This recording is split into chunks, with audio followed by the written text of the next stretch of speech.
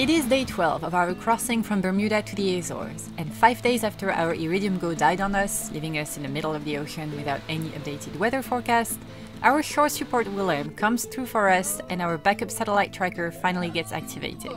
Willem came through for us! Willem! Within an hour, we managed to get in touch with our weather router Charlie, who sends us the coordinates to a waypoint for us to follow. And as a bonus surprise, on the morning of the next day, we get reunited with our buddy boat Zanzibar, 1,000 nautical miles offshore. Where have you been? Zanzibar! With emotions on board rolling as fast as the gnarly Gulf Stream sea state that we are experiencing in the northern Atlantic, we are starting to face some of the mental challenges of an ocean passage, and the atmosphere on board is a little quiet.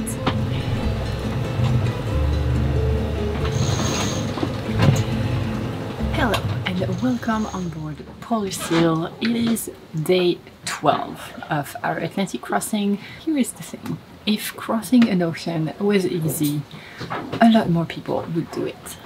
And I think that we could talk a lot about what is hard about crossing an ocean, but one aspect is definitely that once past halfway, it gets mentally really difficult to keep yourself in a place where you're positive, happy and excited to be there. Usually in the first half of the crossing you have explored all of the aspects of the crossing, from the watches to cooking food to all types of entertainment you can have on board, and so typically in the last week of the crossing things can get a little rougher on the morale on board, especially if like it is our case. You can probably hear it around me, the sea state is a little bit crazy. For the last 3 days we have been jibing like nutsos, and jibing on board Polar Seal, as you've probably figured by now, is quite a complicated operation. It takes us half an hour, and it is something that we have to do at least 3 times a day,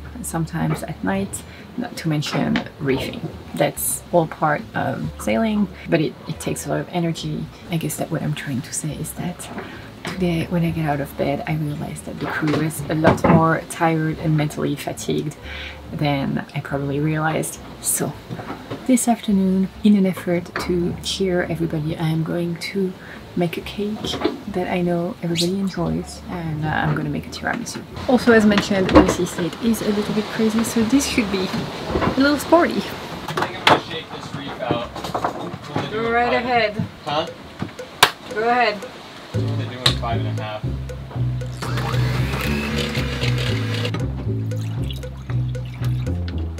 Okay, so when I make tiramisu, I make it a sailor's tiramisu, and that means that instead of adding amaretto or some type of an almond liquor to the coffee before dipping the finger biscuits, I add rum. Yeah, that's when the spirits on board need to be lifted. Okay, let's lift some spirits.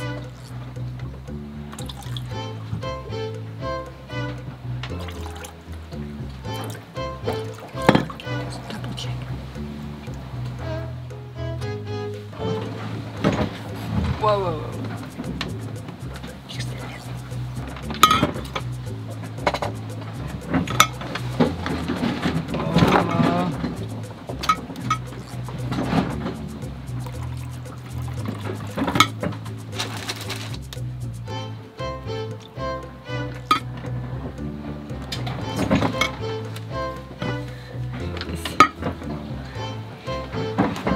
This is turning into a bit of a disaster.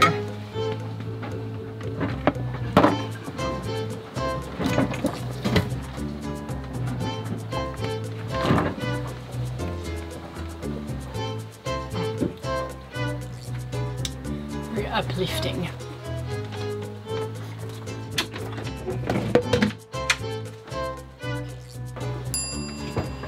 Now I get to clean the mess. And if you're asking yourself, well, Sophie, aren't you just trying to sneak in as much booze as possible in the food to lift spirit? Well, yeah, that's what I'm doing. But I agree with Zanzibar. If the speed gets too low, we're gonna need to motor sail. Yeah. Because otherwise it defeats the whole purpose of what we're doing. We have 5 knots of apparent wind behind us. and we're doing 3.9 knots. It's not good. Alright, you want to start the engine? I think in a little bit, yeah. Let's just get. Look at our wind angle too. We're going almost due east again. Oh yeah, those winds have shifted. I think that the clouds with the rain, I don't know, something small. So in the spirit of day 12, and also a little bit out of shame because it's now been 12 days that we have been sailing without giving in to our favorite activity on board when we're crossing an ocean, which is, Ryan? Hello! Which is me what? It's fishing. Okay. The last time this box was open was in 2019. So we have our snubber. What color are we gonna do today, Ryan? The pink. The pink. I think that's an excellent choice. Big thanks for Jules, who bought this amazing lure kit for us. Oh man, Ryan, aren't you excited? Yep. All right, fishy, fishy.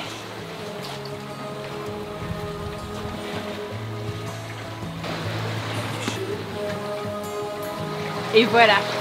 And now we're gonna catch big tuna.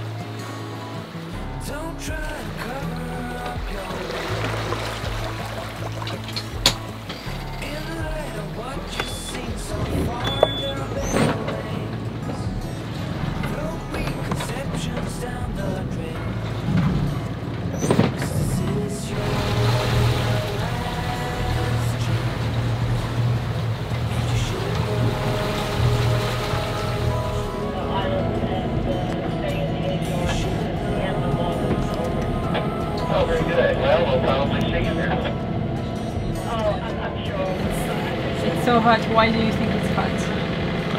Because I stepped down here? No. Okay. That is because the oven is on. Okay. Do you know what's in the oven? No.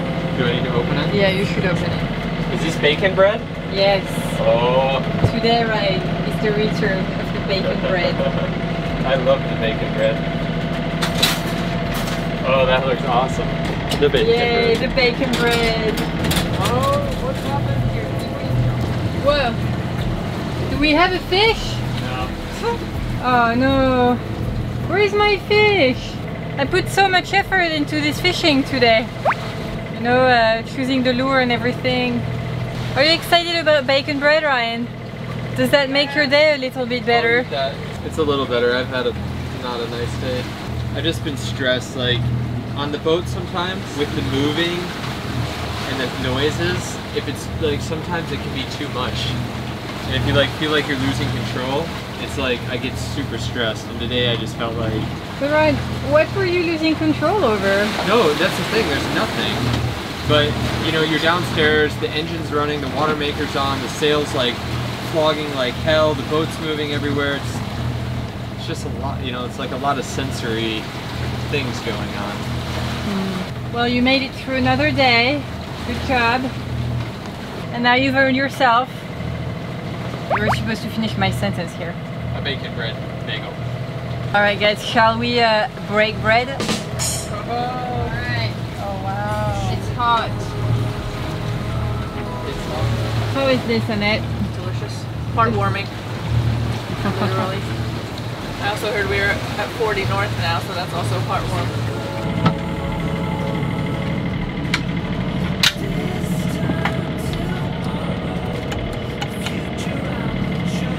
Alright, let's go lift some spirits. Okay guys, you ready for the real surprise? Yes! Yeah! Yes! Oh, Yay, heaven. That's great, honey. Oh, that looks amazing. What a nutritious dinner we just had. Oh, yeah. And test this tiramisu. Oh, it's so nice. So good. Thank you for making this. Does this lift your spirit, Absolutely. Annette? It's been lifted as high as it goes right now. Seriously.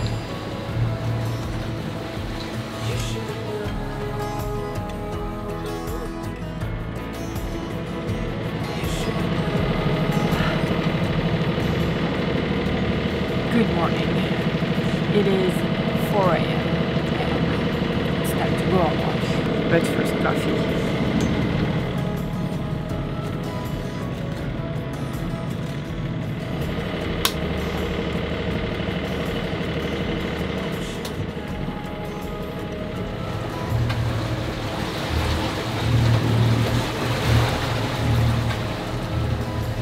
Alright team, it is 6 a.m.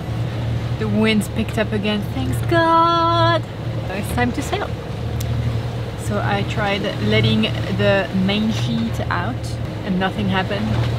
That's when I realized that, that's when I remembered that we had dropped the mainsail, so gotta go wake up Ryan and put the sails back up. Woo! I'll get in the wind, and I think that we should keep at least one reef out. Yeah, we're gonna take a reef. We'll have the reef out, yeah. Alright. One reef in.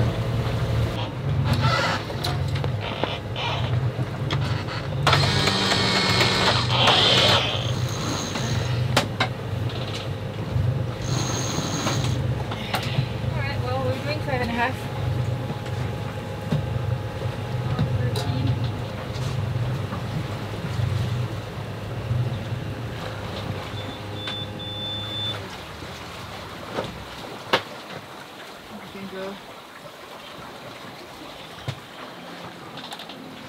Well, that's a bit better, isn't it?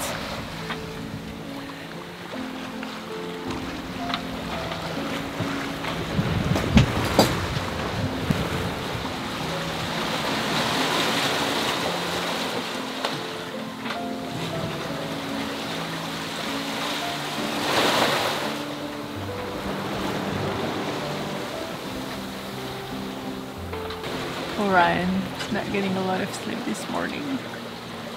We got a child. My angle to the wind right now is 130. We're like so deep. We are going way too north. Right, I'll take the head sailing.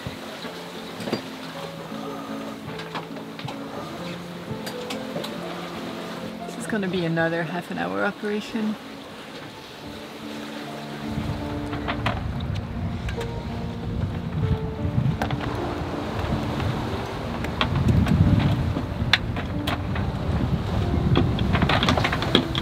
Red one, right?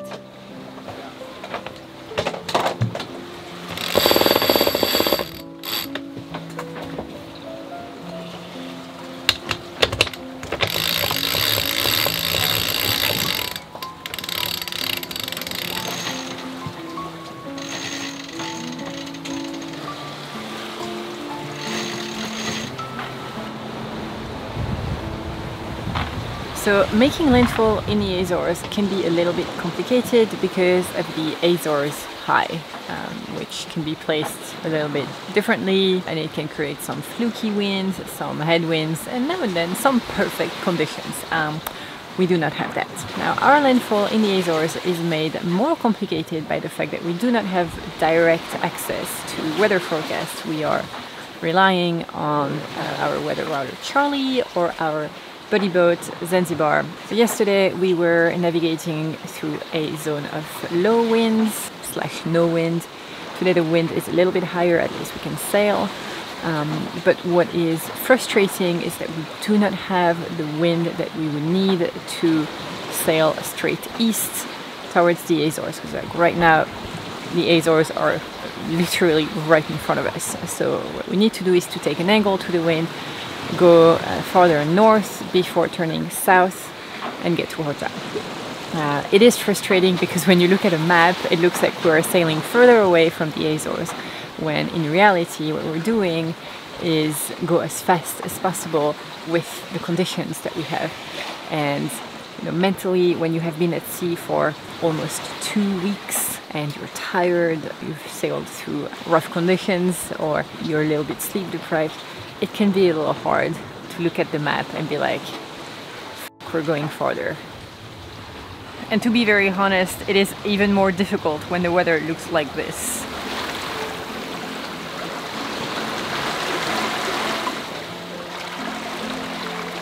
Better make some more bacon bread.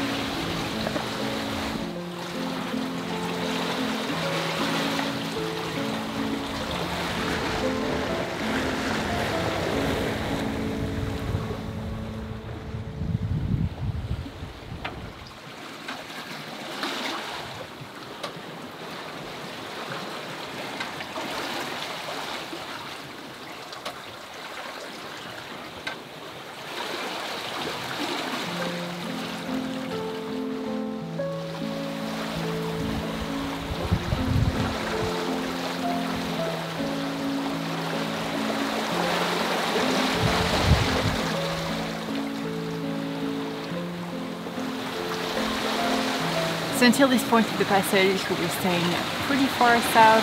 We were actually planning on going way north in the beginning, but the weather just didn't give us that. And we stayed around 37 degrees of latitude. And the consequence of that is that the passage was fairly warm, a lot warmer than we thought it would be. And today, just about an hour ago, we reached 41 degrees north. And I was wondering when the Fowlies would come out. Well, they just have. We're also averaging 7 knots, so a pretty fast day. Good times.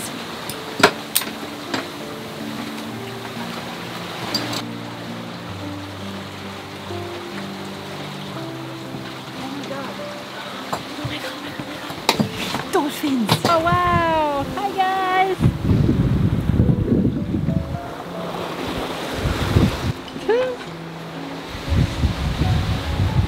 Hi guys! Hey. We haven't seen that type before. I mean, since Biscay, I guess. Guys! I haven't left the companionway. What? I haven't left the companionway. What are you doing, Ryan? Just reading messages.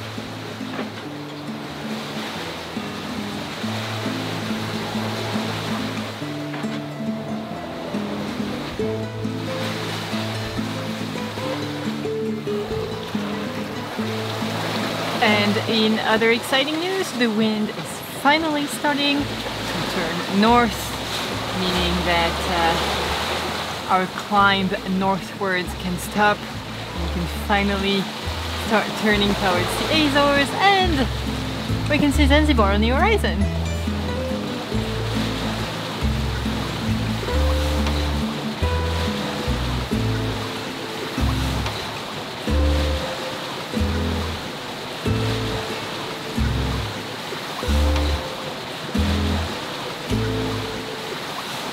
Sophie, what are you most excited to do when we go to shore?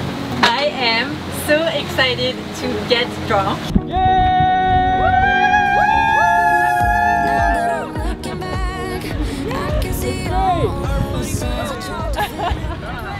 Awesome!